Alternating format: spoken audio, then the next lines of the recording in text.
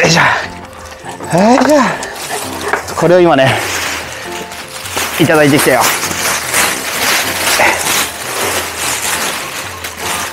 これわさび、岩手県のわさびでだね。これすっごいよほれお魚、待ってろ、ほらほら、これはね三陸塩釜沖のね天然のヒラメそらヒラメだよ好きだね。天然のヒラメをね釣ってきたんだってよ。でたくさん釣れたからねもらいにこう行ってもらってきたよ。ほらほら、ほらねヒラメ。じゃあそら今日の夜ご飯これでっかいのバーシクル食べるペロペロしないよ、ペロペロ食べる。じゃあね今日仕事が終わったらさばいてあげるから。でっかいね、立派だねこれ、立派立派。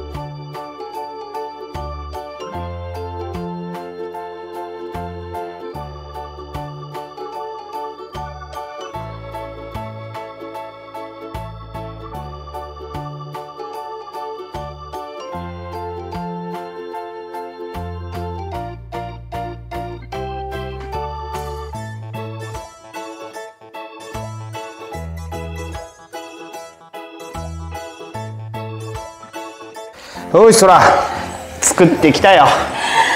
すごいよこれ。今終わったから見てこれ、ヒラメの薄造り、塩釜沖釣りたてだぞじゃあちょっとまずビールをね。お疲れ様でした。お疲れ様。ああ、うまいよ。じゃあ食べてみようか。このね自家製ポン酢ね。じゃあまずママから食べるっていう。ママからいいの？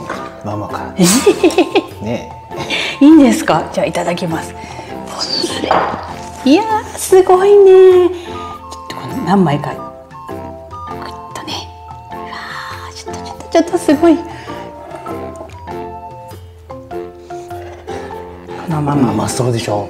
いきます。いやこれいっちゃうって。いくよ。いい？いただきます。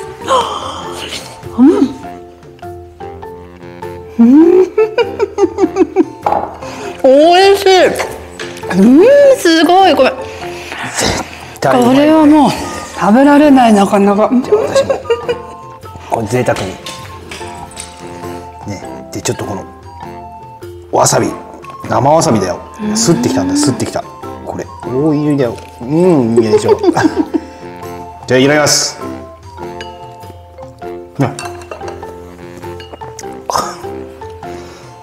間違いない。しかもやっぱりね、この天然物のね釣りたてのねヒラメはね、身がしっかりしてるから、こういうふうに薄作りにしてあげて食べるとね、すごく食べやすく。僕もだってよ。だよね、食べたいよね。食べるそら。じゃあほらほら、いい匂いでしょ。じゃあこれはまずパパね。悲しい顔するなよ。ママに取ってもらいなさい。パパがよだれがもう。パパが作ってきてやったよ、空用にも。そうだよ、今ちょっとママに後ろにあるから。ちょっと待ってね。別にあるんだよ、空。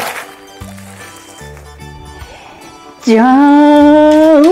おお、待って待って待って待って、慌てない慌てない、待って。すごい、空の。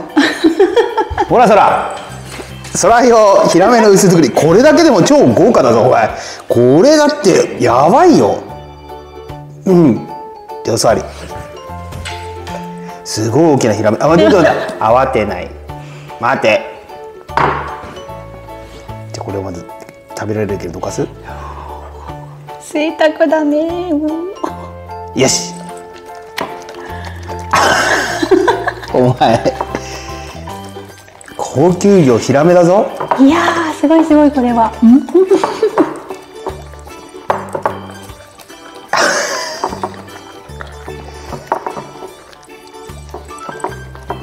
おいしい。おいしい。じゃあちょっと空でこのヒラメの縁側をね、またそこ美味しそうだよね。縁側を、これはねちょっと醤油わさびで食べてみようかな。美味しいんだよこれ、縁側。